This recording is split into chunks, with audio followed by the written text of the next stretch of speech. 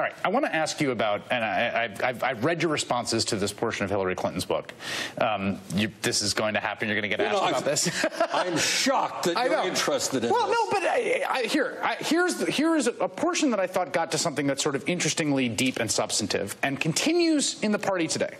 And this is about the sort of, let's call it the frontier of the possible. The question of what a presidential candidate is selling their voters and what goals they're setting in this sort of trade-off between reality, right? So she says, no matter how bold and progressive my policy proposals were, Bernie was something even bigger, loftier, and leftier, regardless of whether it was realistic or not. And then Jake Sullivan has this analogy to, there's something about Mary, where a deranged hitchhiker says he's come up with a brilliant plan. Instead of famous 8-minute abs exercise routine, he's going to market 7-minute abs. It's the same, just quicker. I.e., Bernie Sanders just stole all of Hillary Clinton's ideas. Does anybody really believe that? The truth is, and the real story is, that the ideas that we brought forth during that campaign, which was so crazy and so radical, have increasingly become mainstream.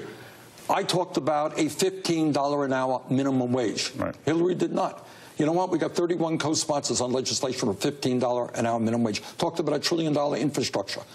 We talked about making health care a right of all people through Medicare for all. Medicare for all is becoming mainstream within the Democratic Party. So many making public colleges and universities tuition free. Talk to the governor of the state of New York. He's pretty proud of his accomplishment. So what I'm saying here, Chris, is many of the ideas that we talked about, that Secretary Clinton and others said, oh, those are too far out.